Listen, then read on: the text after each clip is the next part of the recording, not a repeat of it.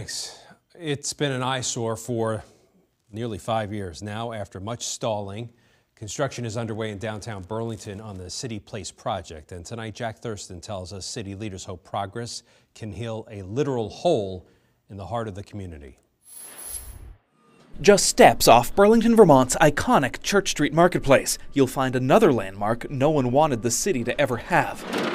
It's not so affectionately known as the Pit, what's left from the demolition of an old mall in 2017. Since then, the site has been mostly inactive. Redevelopment work stalled between lawsuits, financing challenges, changes in ownership and design, and the pandemic. Stalled, that is, until now. This is what we need to make our downtown healthy. Site work's resuming this week with a new team of builders at the helm, well aware of the urgency to fill that hole in the middle of downtown Burlington. We need to make it happen. Hopefully this growth will spur much more growth. A lot of people have been waiting a long time for this, you know.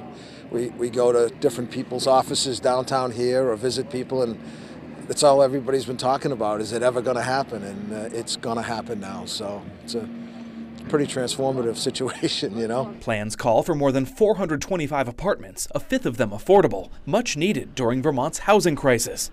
The $200 million job will also feature retail space, parking, a rooftop restaurant, and observation deck. Plus, the city will get back sections of 2 streets it lost when that old mall went up decades ago. We're in a period of recovery as a function of the pandemic. I think it's a real shot in the arm to that recovery to see this moving forward again. Now, developers are still working on attracting partners, but expect to finish the project in November 2025. For many here, it'll be a welcome end, finally, to the era of the Pit.